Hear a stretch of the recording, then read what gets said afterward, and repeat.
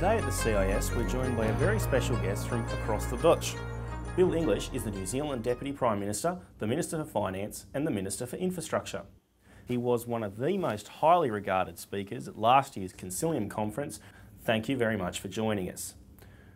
You're in town for a meeting of the G20 finance ministers and reserve bankers, and viewers may not be aware that New Zealand, who is not part of the G20, are participating in the summit at the invitation of the Australian Government. On a local level, what benefits do you see for New Zealand from attending these sort of G20 meetings?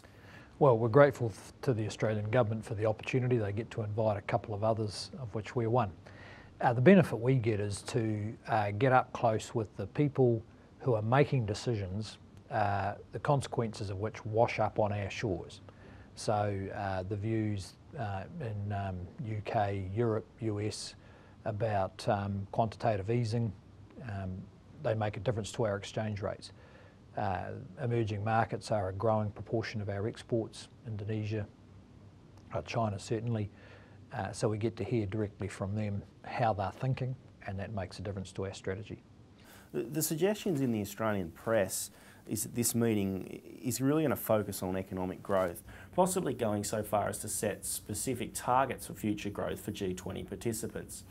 Do you see it as likely to be any real positive outcomes from that sort of process, given that the targets will be non-binding, governments are chasing economic growth anyway, and that it might encourage even more of the sort of failed debt-fueled stimulus packages we've seen in recent years? Look, I think the policy-making establishments across both all G20 economies have wised up to debt-fueled stimulus. I mean, they've been focusing on these issues intensely for the last 4 or 5 years.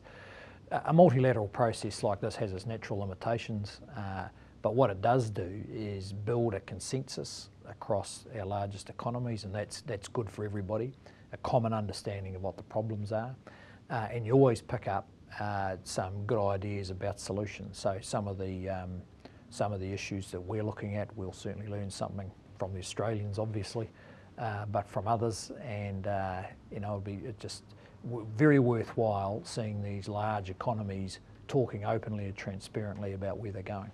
Yeah, and it's interesting that you talk about, sort of lessons learned from the experience. I mean, I think one of the things we've seen in recent times is that Australia is increasingly focused on the New Zealand reform process and the benefits that your government has achieved. I mean, and when you appeared at Concilium last year, you spoke about New Zealand reform agenda. What has been the focus of those reforms been since taking office in 2008, and what results have you seen from them?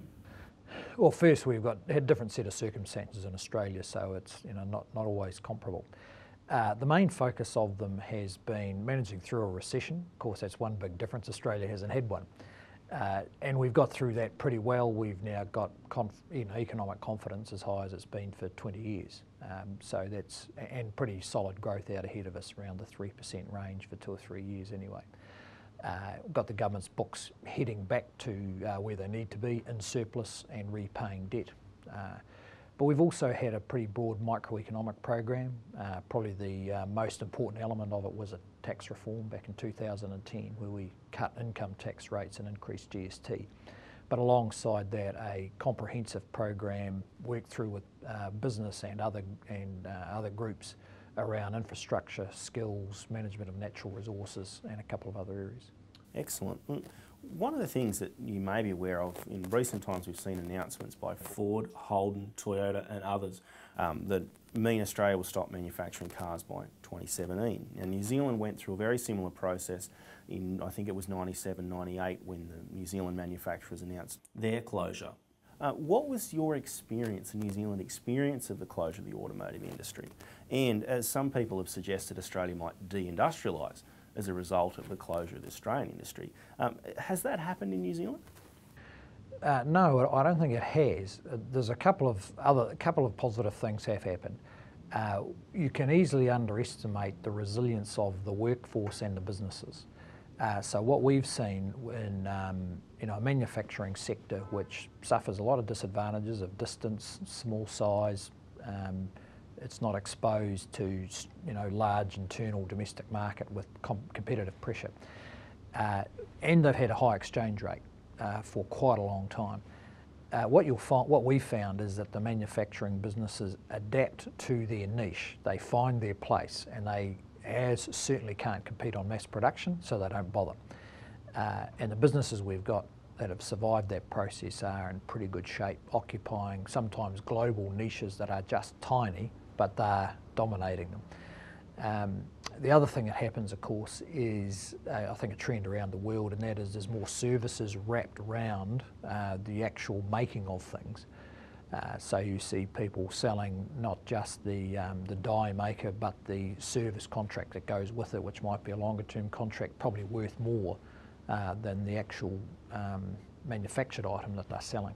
And I would expect that that's probably what's happened with a lot of manufacturing capacity in Australia already, and is likely to happen even as the automotive industry tails off. Excellent. Look, lastly, I want to change gears a little bit here and talk about some experiences from our shared past.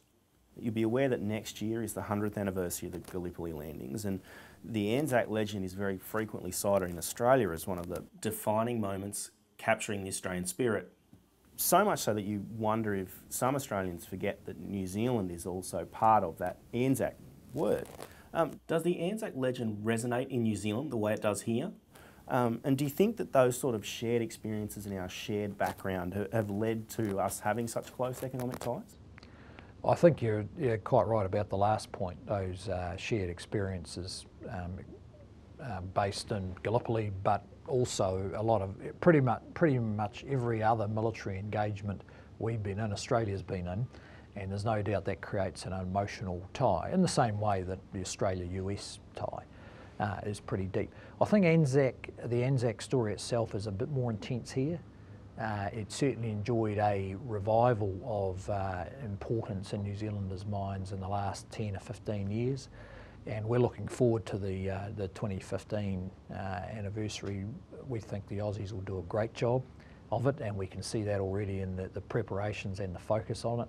And you're right, a lot of Aussies forget that New Zealand was there. But we'll be celebrating all the same and out there alongside the Aussies. Excellent. And when we do try and forget some things that New Zealand are involved in, like recent rugby results in particular.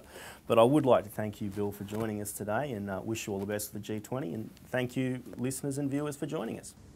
Thank you.